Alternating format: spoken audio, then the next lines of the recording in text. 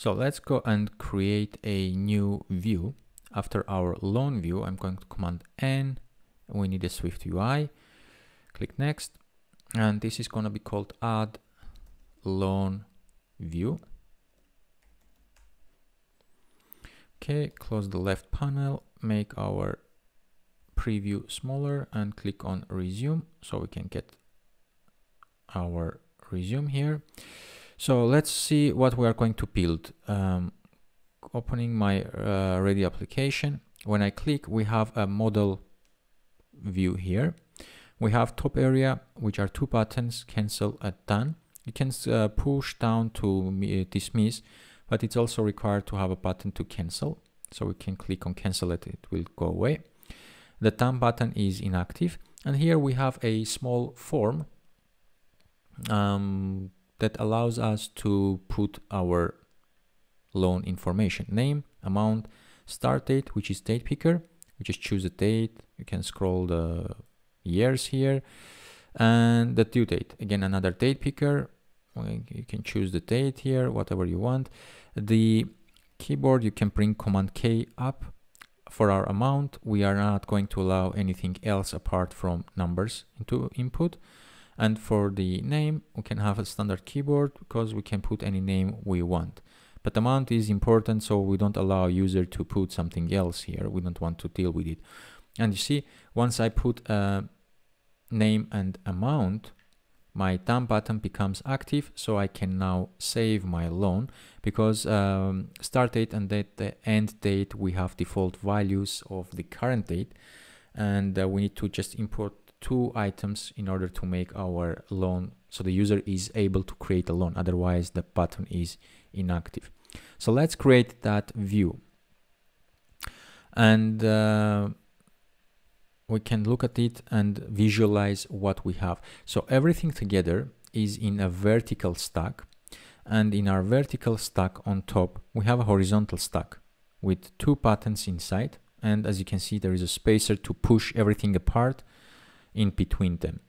And then we have a form with 4 items inside our form. So basically that's it. There's 2-3 parts in there if we are looking at it globally. Right, so let's get rid of this text. Next code will start complaining. So let's quickly make a VStack. And in our VStack on top, as you remember, I said we will have a horizontal stack.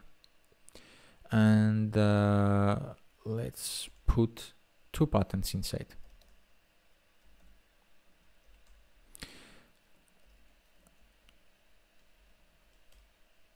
The first one, let's just put the text, call this cancel. And quickly copy this, paste it here, and call this done. Let's click on our preview to resume, and let's see what we have. So we have cancel button and done button. They are stuck to each other. So remember what we said, if we put a spacer in between them, this will push on both sides, so everything is spread out maximum to the end. Okay, what we want to do is, let's see, because they are touching on the borders here, let's put some padding on our H stack. See where our curly brace of H stack finish, you can mark around and it shows what is finishing. So we put some padding here. So now it will push, once the preview loads, it will push our view a little bit inside so it doesn't really touch the walls here. This doesn't work. Let's try again. Okay, you can see now it pushes everything inside. So now let's work on our cancel and done buttons, because right now they don't really look like a button. So for our cancel, we want to add a font, and this is gonna be big, but not very big. So let's call it title 3, and you can see it marks the area where we can tap, which is the size of our button.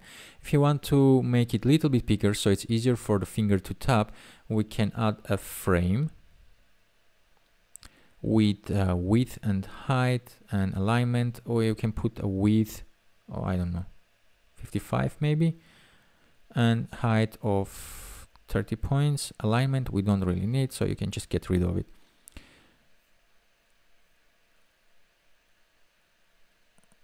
It's actually the width of 50. Oh, let's say actually the width, if we get rid of the width, keep only the height, is not really an option.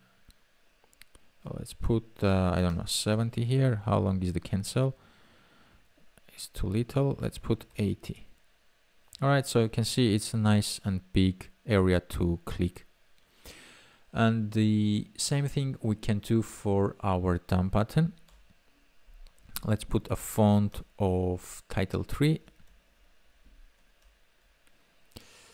And this one I want to make actually bold. So we say font weight to be bold, or actually it's too much. Let's put semi-bold.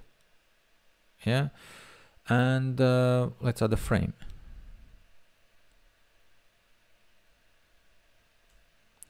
Of width.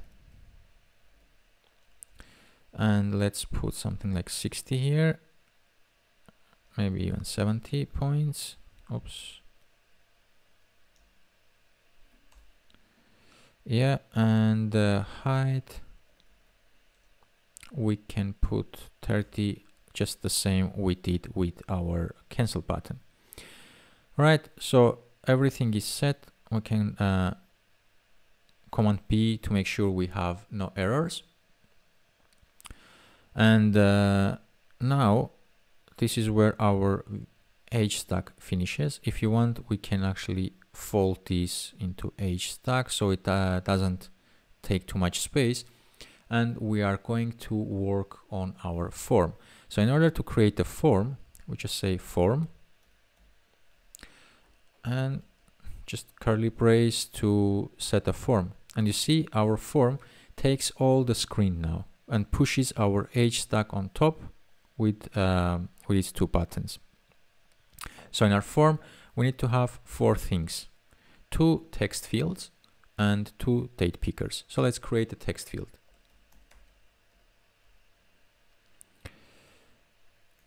And in order to create a text field, we are going to initialize it with a title, which is basically placeholder. If you are coming from UI Swift, the previous one is storyboard. So the first one is going to be a name, and the text. This is where it gets a bit interesting. So it has a binding string. What we need here is some kind of variable that is going to hold the value of this text field. So to do that, we can say at state var name equals, and we can initialize it with empty string. And in order to pass it here, binding, we need to put a $sign and the name. So whatever we type in this text field, the value will be automatically assigned to this variable. So that's why we put it here, and this is state. So it keeps the state once our view here gets destroyed and recreated our struct.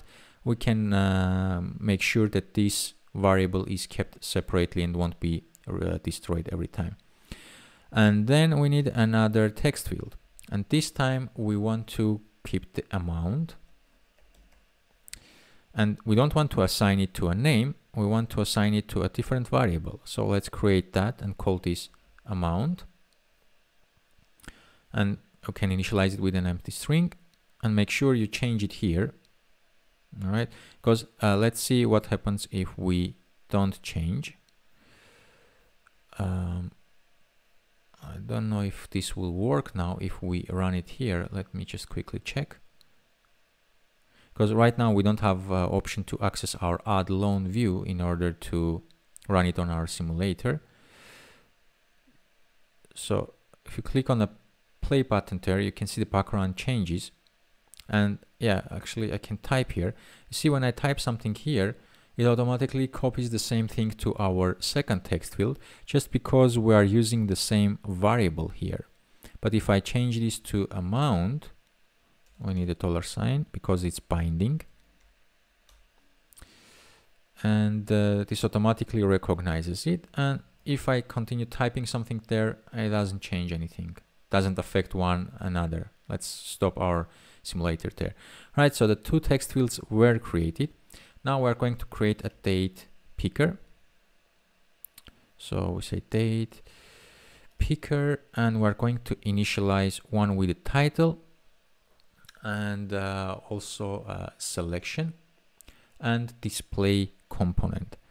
So let's see where it is. Title, selection in range. No.